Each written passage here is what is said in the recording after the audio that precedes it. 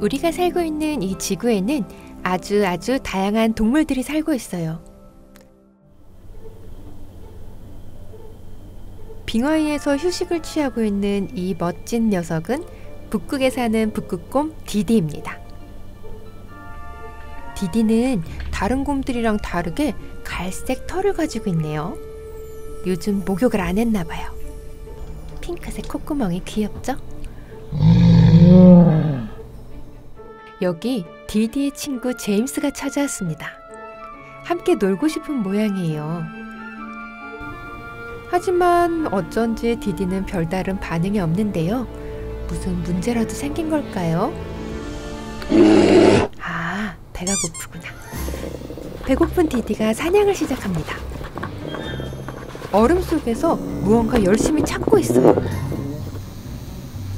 이런, 벌레가 나왔네요. 디디는 몹시 실망한 모양이에요.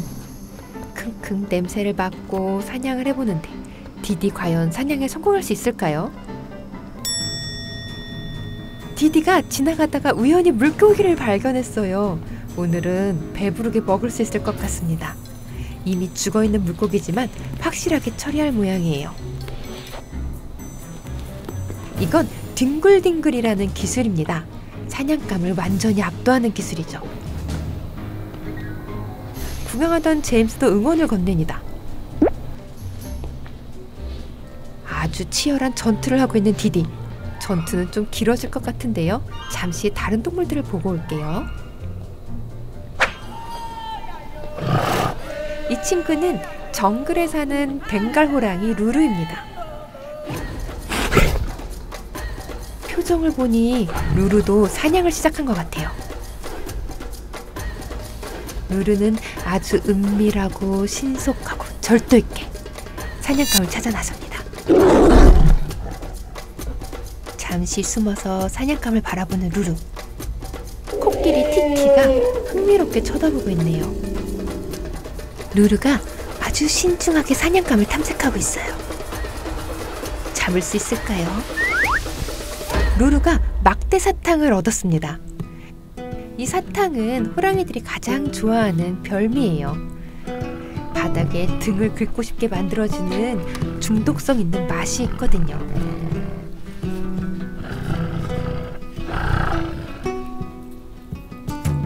앞발의 사용에 자유자재인 루루는 앞발로 사탕을 제압하며 맛있게 먹습니다. 냠냠 점점.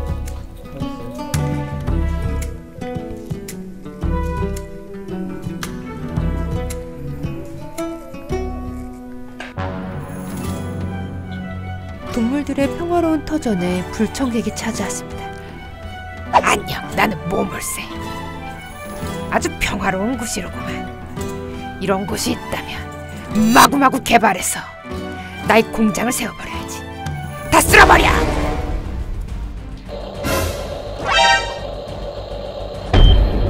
모모 산업에서 중장비를 동원해 산림을 파괴하고 있네요.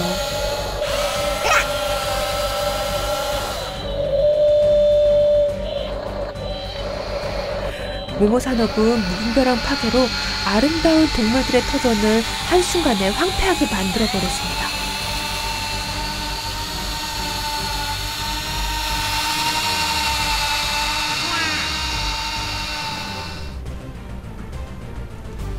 보금자리를 잃은 동물들은 과연 어떻게 되는 걸까요?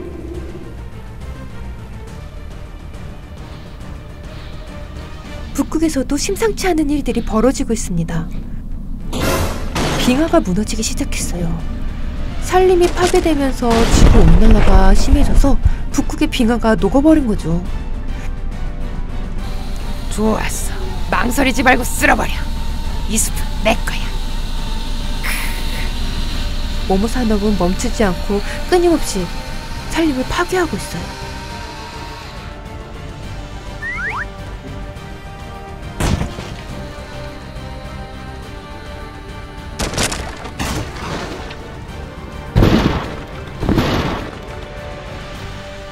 결국 빙하가 모두 녹아버려 디디는 갈 곳을 잃고 말았어요. 동물들은 이 위기를 극복할 수 있을까요?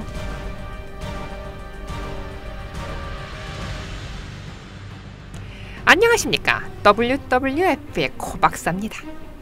WWF는 격투기를 좋아하는, 아니, 지구를 사랑하는 고양이들의 모임입니다.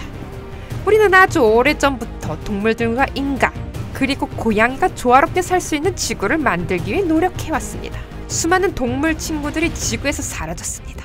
무분별한 개발과 지구온난화로 살 곳을 잃은 것이죠. 동물들이 사라진 지구에서는 결국 인간도 고양이도 살아갈 수가 없습니다. 우리는 지구를 지킬 수 있는 마지막 세대입니다. 아름다운 지구를 지키는 일에 함께 해주시지 않겠습니까? 북극에 사는 디디를 위해서, 벵갈 호랑이 루루를 위해서, 초원의 티티를 위해서, 그리고 우리 모두를 위해서.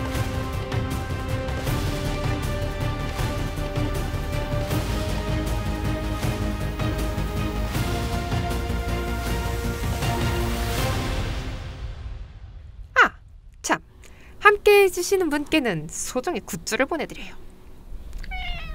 귀엽지 않습니까? 그럼 이만.